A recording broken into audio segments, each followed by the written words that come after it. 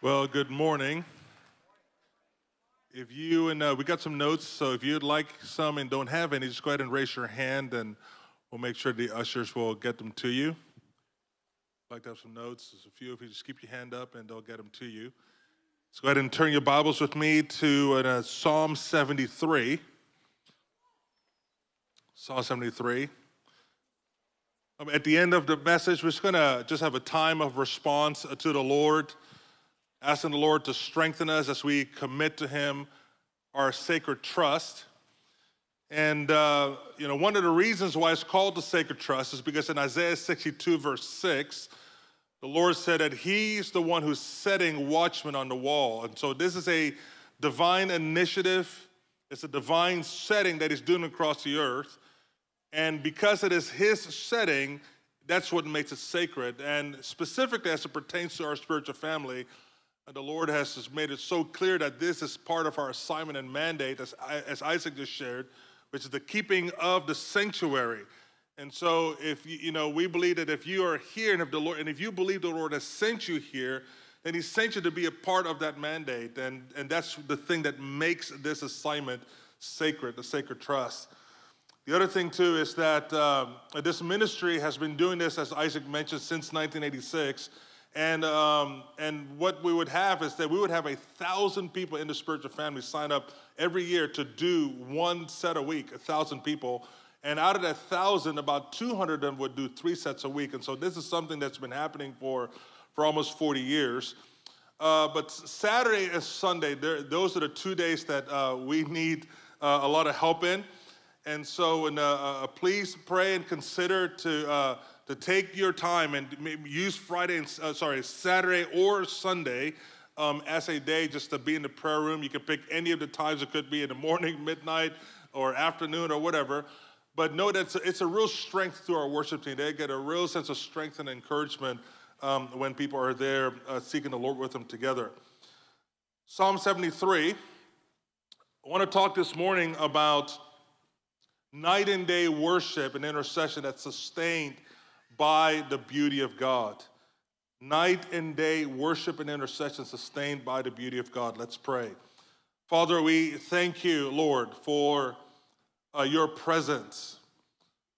And Father, we ask you, Lord, this morning, Lord, that you would increase, Lord, the spirit of inspiration, the spirit of revelation, Lord, on our hearts, on our minds, Lord, that you would open up our eyes, Father, to see and perceive more, Lord, concerning the things that are on your heart. Lord, that you would reveal your longing and your desire, Father, and your beauty, Lord, in our hearts, Father, in an increased way. Father, even as we are before you, Lord, in this another installment, Father, in your grace, Lord, to stand before you, Lord, would you strengthen us as your people, Lord? Would you strengthen your intercessors? Would you strengthen your singers and musicians, Father, who cry out before you? Lord, we thank you for who you are. Lord, we ask you, God, that in these next few moments, Lord, that you would magnify your Son in Jesus' name. Amen. When we're talking about the issue of being sustained by the beauty of God, really what I'm referring to specifically, and there's many, many things to be said about the beauty of God, and a lot in simple ways, God's beauty is defined as the understanding of His character, the understanding of His power, and the understanding of His purpose. That these 3 things together, His character or His personality, His power and purpose, is what brings us into understanding the beauty of who He is. And the beauty of God is that which sustains us in the rigor of the day-to-day. And in particular, what we're talking about this morning is just in the rigor of the assignment of keeping the sacred charge. Just the rigor, just the day in and the day out, different expressions, different amounts, 1 set a week, 3 sets a week, 6 sets a week, whatever it is. There's a rigor in that. And the beauty of the Lord, the understanding of that, is part of what sustains us in the midst of the rigor. Secondly, the beauty of God is what sustains us in the delay. There are things that the Lord has promised prophetically, and even more importantly, there's things that the Lord promised in the scripture of the things that He would do in the generation of his return, in terms of the release of his power, the strengthening of the church, the healing of the church, the unifying of the church, wholeness within the church, the establishing of the first commandment in first place, the reaping of the great harvest, the release of his divine activity as he shakes the nations. There are a tremendous amount of things that the Lord has promised, but there's a delay. Just like every promise, whether a personal promise from the Lord to us or a corporate promise, there is a delay. But it's the beauty of the Lord that is the understanding of his majesty, his splendor, the attractiveness of him, if I can say it that way, is what sustains us even in the place of the delay.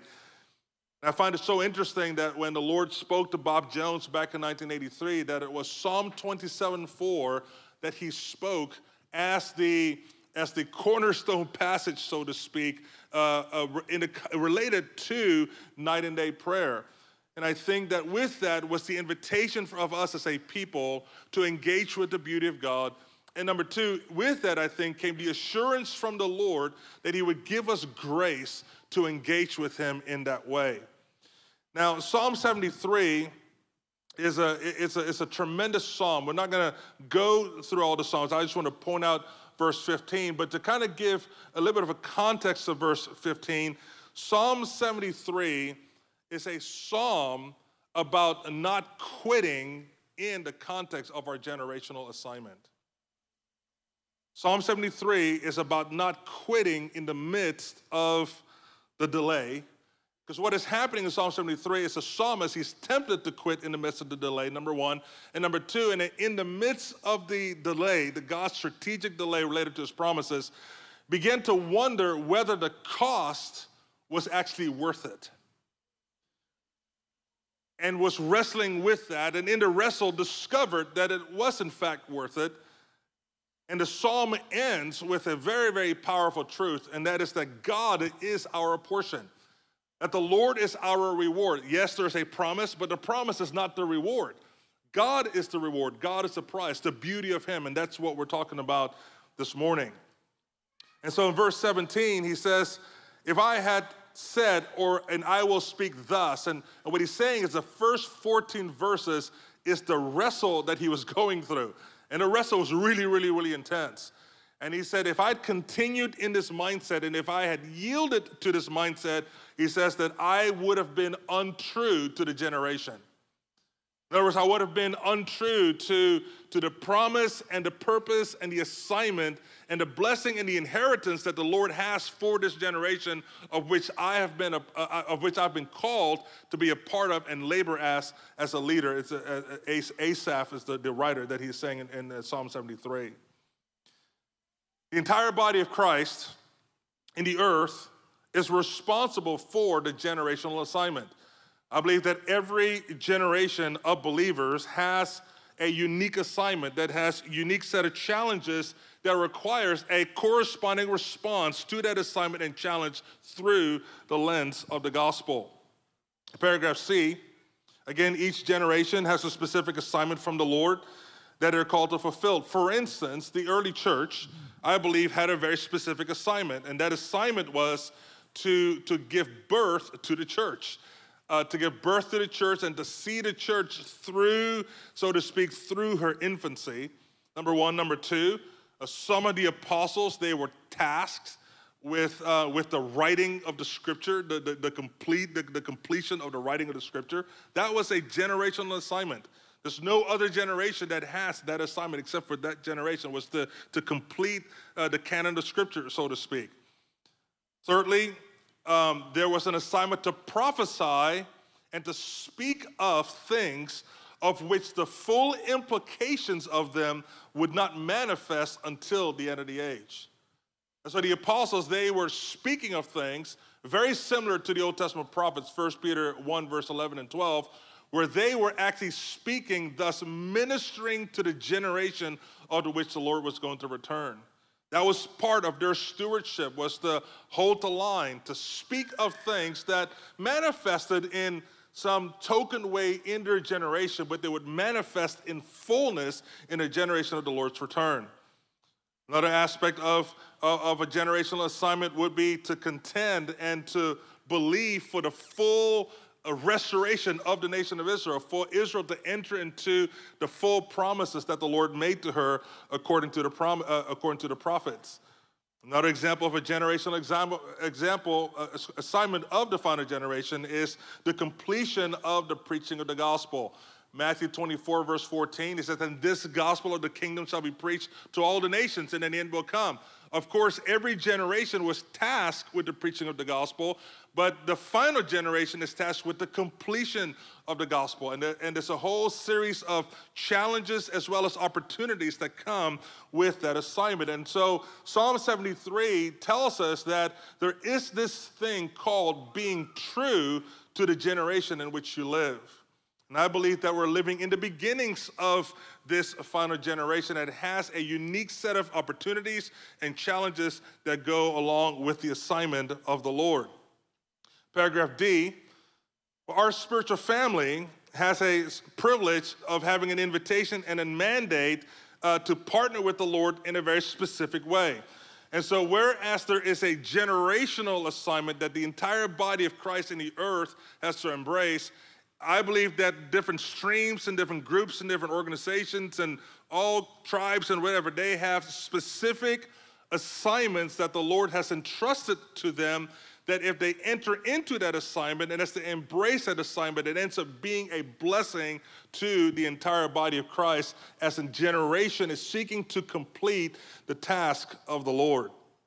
I want to say something as I'm thinking about something here this morning, is that for some of you, this might be a little bit of a new idea, and this thing of a generational assignment. And here's why. It's because in the church culture in America and in the Western world, the church has been a place where we get our therapeutic needs met.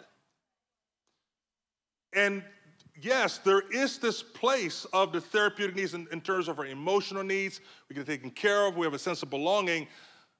But beloved, our God is a father, but he's not only a father, he's a king, and he's a judge. And there's an assignment. There's a kingdom that we are a part of, and there's a kingdom that the Father wants his children to participate in with. And so each generation has an assignment that he wants us to link arms with through the Spirit, with the Holy Spirit, with one another, and accomplishing that task together. And so again, as a spiritual family, we have a unique assignment that's been given to us. We exist as a community to partner in the Great Commission. In other words, what we do is not so unique that it's not found in the New Testament. No, we are a New Testament community that exists to partner in the Great Commission. We do community, New Testament community, and we do the New Testament mandate in terms of partnering in the Great Commission. But we do it in a specific way. We do it by the advancing of night and day prayer and with worship and the proclamation of the beauty of Jesus and his glorious return. This morning we're talking about specifically about keeping the sanctuary, the advancing of night and day prayer. And again, as Isaac mentioned earlier, there are various levels of commitment in which people participate. There's those that are about 500 that are on staff full-time, and they do that as a full-time occupation. There's those that do it part-time. And then we've got an intercession ministry team, and then we've got our FC family, and we get different degrees of which we all can participate. But this assignment, I believe, has been given to us as a family together, and we get invited to participate in various ways. So the Holy Spirit is raising up in the earth a global worship and prayer movement, of which a part of our assignment is to help give leadership to that prayer movement. Again, there are other groups that are doing it as well, but we have a significant role to play in helping to give leadership to that movement. And the thing that has been so striking to me, and I think Isaac and different ones, Dave Sliker mentioned it the other day as well, is that we just had a week of the send and the flood. And just so many people, just over and over and over again, not from Kansas City, but from different groups that were just thanking our spiritual family, really, just for the years of just keeping the sanctuary. I mean, of all the things they would thank us for, it was over and over again about keeping that sanctuary, as they were connecting the dots, what was happening in their ministry, and just all kinds of different places, how it was connected to a people giving themselves to night-and-day prayer. And so the Spirit is raising up a movement of night-and-day prayer all across the nations to contend for an historic outpouring of the Holy Spirit. Joel chapter 2, verse 28, I will pour out my Spirit upon all flesh. And there's a prophetic dimension that comes with that. And there's an evangelistic dimension that comes with that. There's dreams and visions. And all those who call unto the name of the Lord will be saved. There's a task to complete the gospel as a witness to all the nations. The partnering with the Holy Spirit insofar as his unique activities as it relates to the establishing of the first commandment in the first place, the ingathering of the global harvest, and the administration of God's global shakings. Now, there's a strategic delay in God's administration, as I mentioned earlier, both in corporate as well as our private lives. Now, one of the reasons why, there's many reasons, but I just want to highlight just two basic reasons why I think there is a strategic delay. Reason number one is because the Lord is after something. He's after something actually greater than the release of the promise, and that is for the nature and the character of his son Jesus to be formed in us. Galatians chapter 4, verse 19, Paul tells the church of Galatia, he says, I'm in labor again. I'm in deep intercession again for you until Christ is formed in you.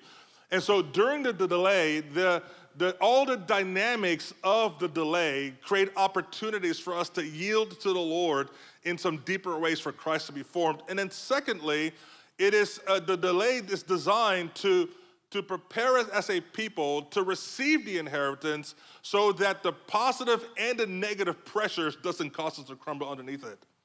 Proverbs chapter 20, verse 23 makes it very clear that an inheritance that is gained before its time will end up not being a blessing to you.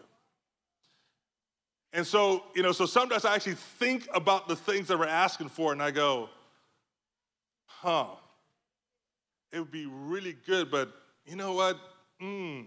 Like if you actually think about the implications, we get unfriended on Facebook and we have a crisis.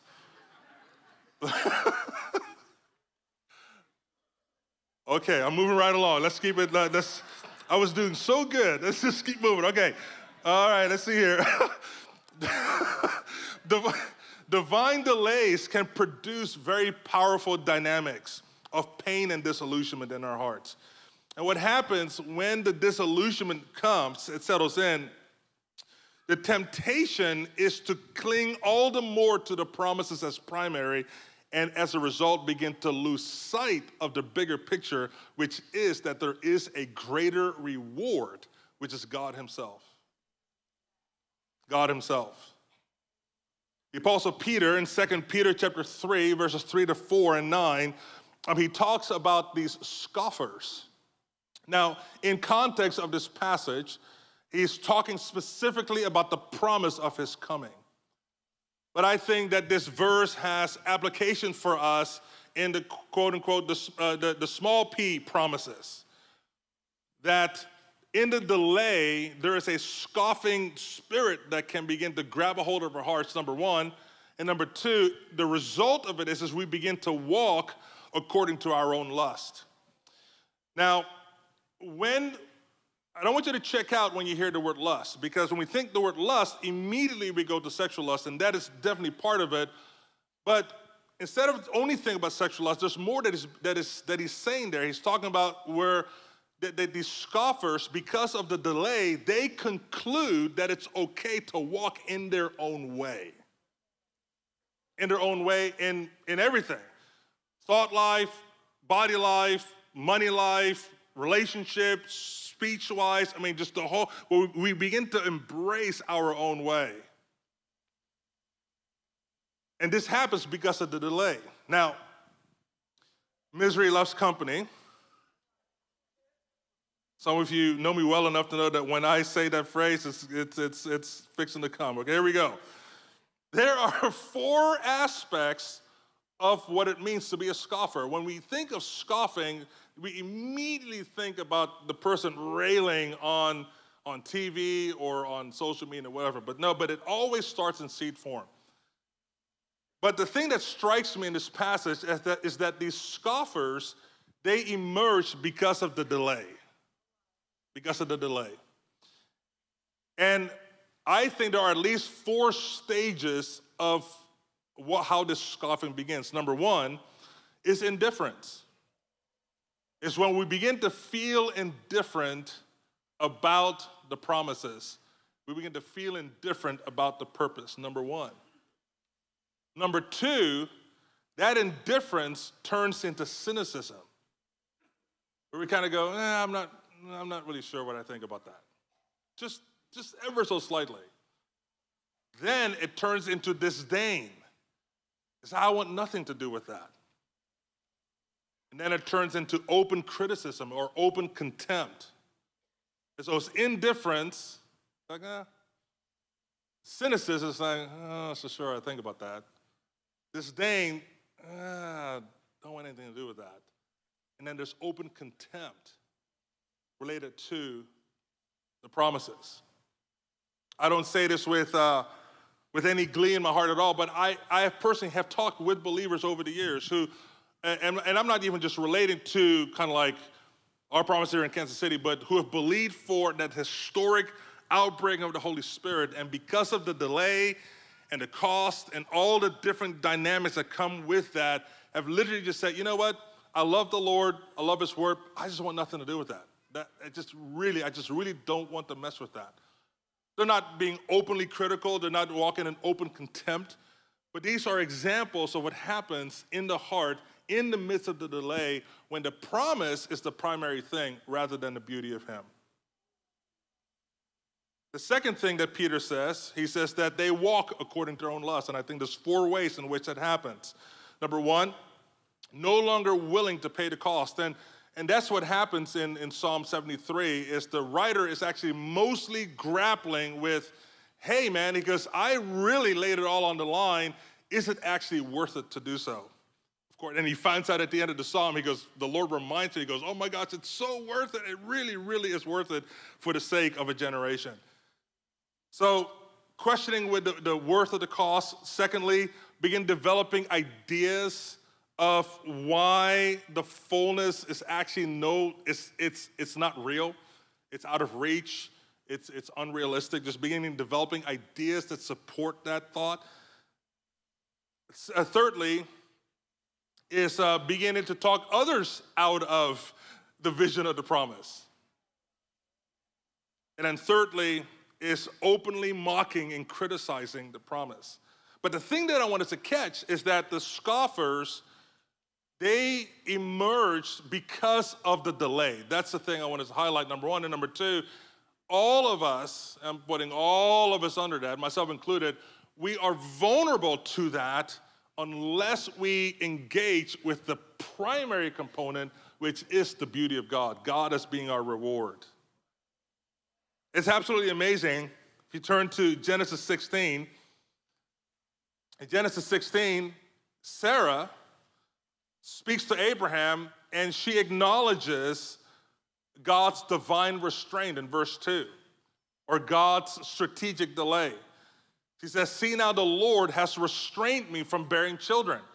In chapter 15, verses 3 and 4, the Lord promised Abraham that he would have a son and that they would have descendants. That was the promise. And here in verse 16, Sarah goes, you know what? There seems like the Lord has restrained me in this. There's a delay here. And then she says, as a result of that, she says, please do something about it. In other words, take matters into your own hands. It is part of what Peter's talking about, where we begin to walk in our own lust. We begin to take matters into our own hands. Now, the thing that's so amazing about this passage, and I'm not throwing Sarah and Abram under the bus because they is us, right? But the thing that's amazing about this passage is that Sarah's disillusionment actually comes in the context of Genesis 15, which is a glorious passage about God being our reward and the promises of God that he has in store for them. I mean, it's absolutely amazing. And it's literally the next chapter where we see this disillusionment settle in into Sarah. And because of Sarah, therefore, Abraham got caught up in it as well. Now, the thing that's amazing is that Abraham, I believe that part of the challenge in the story is that he missed the primary message, not the only message, but the primary message of what the Lord was trying to tell him in Genesis 15. And here it is in Genesis 15, verse 1. Abraham, the Lord appears to Abraham in a vision. Abraham, I am your shield. In other words, I am your protector. I will fight for you. I will guard you. And he says, and your exceedingly great reward. Abraham, I will protect you. Abraham, I am your prize. In a lot of ways, he's saying, Abraham, I am yours. The beautiful God, I am yours, he says to Abraham. I mean, can you imagine this encounter? Look at verse 2. But Abraham said, Lord, what will you give me?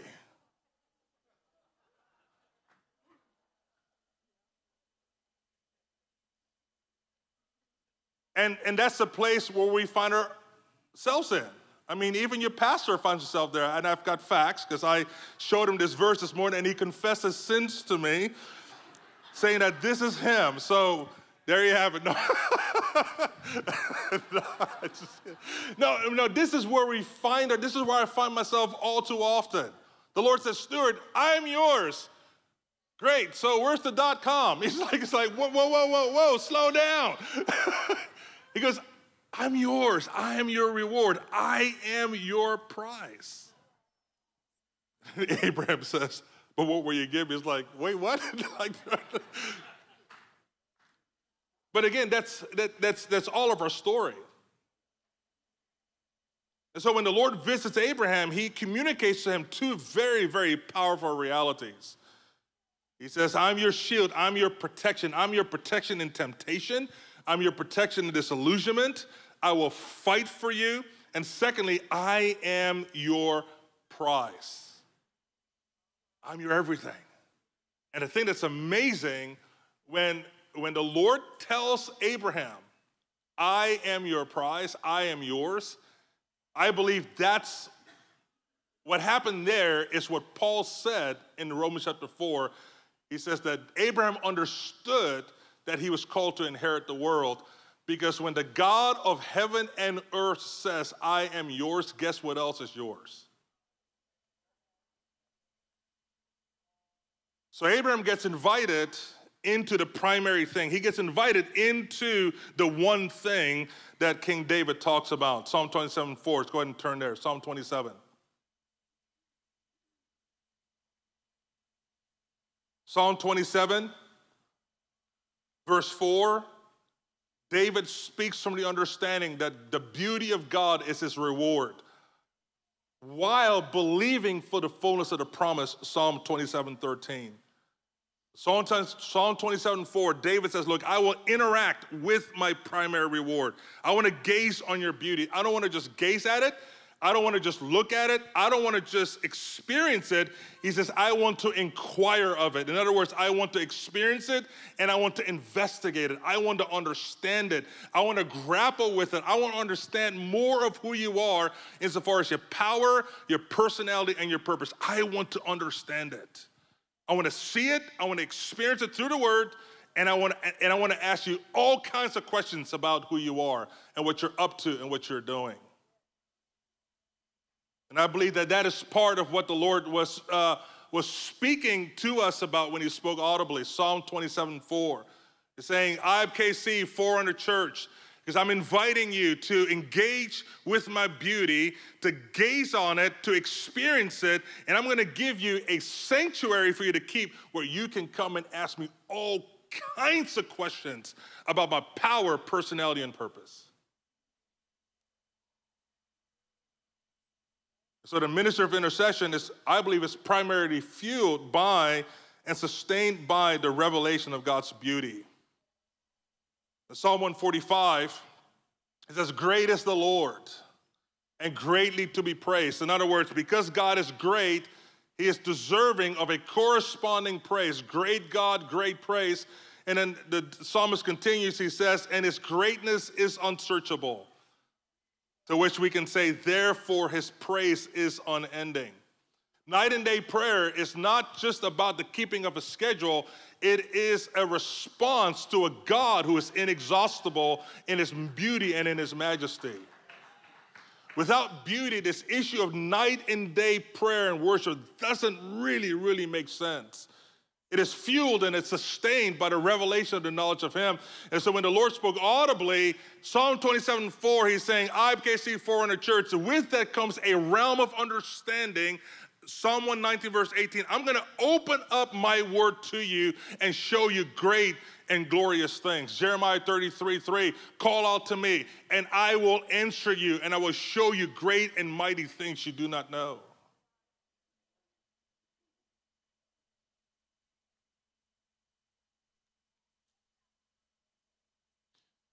The Lord has a prescribed way to protect our hearts from injury in the midst of the delay. Warfare, disappointments, the mundaneness of life, its beauty, the beauty of him. Psalm 27 has very powerful protective components. Verse 1, courage. The beauty of God gives us courage in the midst of warfare. Verse 3, it gives us courage in the face of confidence, in the face of persecution. Verse 5, it protects us in the midst of trouble. Verse 6, it tenderizes our hearts with a song. Verse 7 and 8, that hunger begets hunger. Satisfaction is more hunger, a sign of life. That as we engage in the beauty of the Lord, it creates a desire for more. Verse 10, companionship. Verse 11, instruction. Verse 12, the assurance of vindication. Verses 13 and 14, it gives emotional strength, resolve, and resilience. The beauty of God. Let the worship team come up.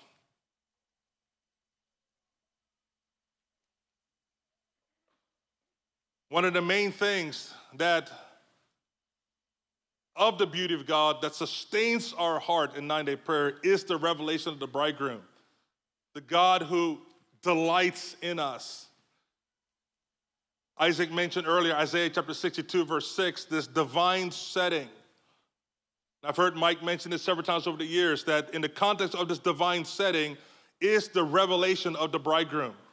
That he rejoices over us like a bridegroom rejoices over his bride. And so we want to feast often on that subject. And the Lord has so graciously given us so much content on this matter. You know, for some of you, being in the prayer room for an hour or two seems overwhelming. But start with, taking some of this content and begin reading about the subject of the beauty of God. Take some time to read up on it, and then take some time and talk to the Lord about it. Then take some time to pray for your family, and then take some time to ask the Lord to touch Kansas City and touch the president. It's something like that, And and I tell you what, you just make a list of some of those 4 things. I tell you what, time really would just go by. The thing that I just absolutely love, and I want to make this point, I made it earlier, this invitation that was given in 1983 wasn't just given to 500 staff, it was given to a community, and there are various levels of how we can engage. For almost 40 years, 1,000 people have given themselves to do it once a week. And out of that 1,000, 200 gave themselves to do it 2 to 3 times a week. And I believe that the Lord is just wants to strengthen some of you who give yourself to it. And some of you going, you know what? I think I want to do this. I'm going to give myself to this for once a week for a year. I'm just going to give myself to this thing and do Psalm 27:4 and begin to ask the Lord to unlock the beauty of God to me. Again, part of the glory of Forerunner Church is that it's anchored in the context of a night and day sanctuary. I just think that is so remarkable.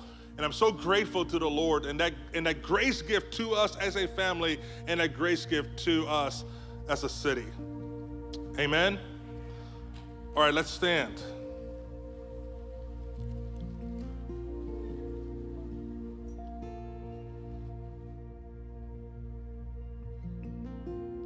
This is a message of the grace of God. The Lord said, this is what I'm inviting you into, and I'm giving grace. There is grace available to lay hold of. So I'm just gonna pray for us, and then we're just gonna respond to the Lord by coming forward and putting our sacred trust on either side of the stage. Father, here we are. Lord, we are so grateful for you.